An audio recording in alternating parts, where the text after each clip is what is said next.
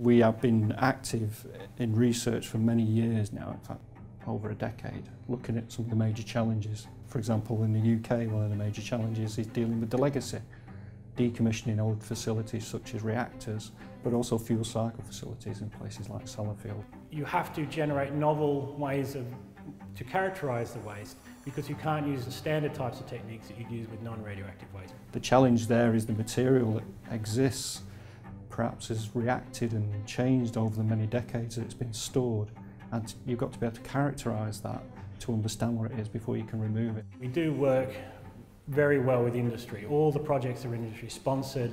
We've worked with industry like Sellafield, National Nuclear Labs and other engineering companies for many years now, which means there's a good two-way stream of information. The distinctive programme stands for Decommissioning, Immobilisation and Storage Solutions for Nuclear Waste Inventories. It's a research programme linking 48 different research projects. Leeds has been very much at the forefront of that characterisation work of a whole range of different types of materials.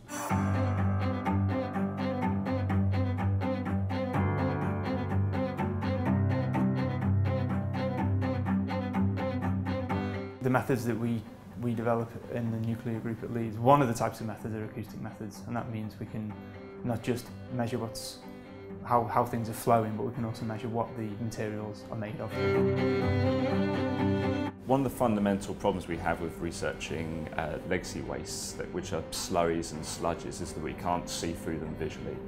So we're using X-ray computed tomography to be able to image features within what we consider to be a black box. By using a shorter wavelength form of light, so X-rays, I can penetrate within that object and locate detailed features within that black box system.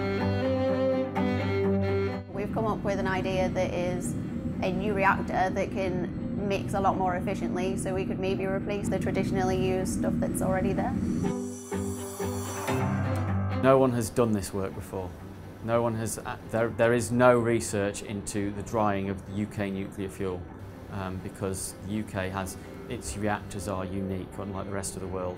We have stainless steel clad fuels. The rest of the world uses zirconium or zircaloy clad fuels. Leeds is one of the world leading centres for microstructure, nanostructure of cementitious materials. And so we've had a history of this for 40, 50 years. A number of academics now within the group working on this field. Concrete and demolition waste is over half of the UK's nuclear waste by volume, and so this puts a massive strain on our repositories and our DRIG low-level waste repository. So if any ways can be done to reduce this load on it is important really in terms of saving money and saving time and environmental reasons as well. One of the things we've done is to look to change the morphology of zirconium molybdate. So usually it's like a cube type system, whereas actually we can actually form rods now using citric acid as an additive. This could be advantageous because these rods could behave differently, so maybe when we resuspend them, they might be able to stay in suspension. I study different flow conditions, so at the end of the day when we're working with them in the nuclear industry, we understand how they behave and then we can work with them in a safe and controlled manner. It's a really good opportunity for Leeds and the other universities as well to join up and share research knowledge and collaboration facilities, and it's a much more joined up approach involving industry rather than everyone doing their own research projects and not knowing what's going on. It's a collaborative approach to research in this area. It's nice to be involved in something that could be regarded as vital in the future and may well be vital. I've never had a dull moment. It's always been exciting, it's always been something new because it's always been on the cutting edge. The thing about the nuclear industry is you're nearly always dealing with some unique challenge.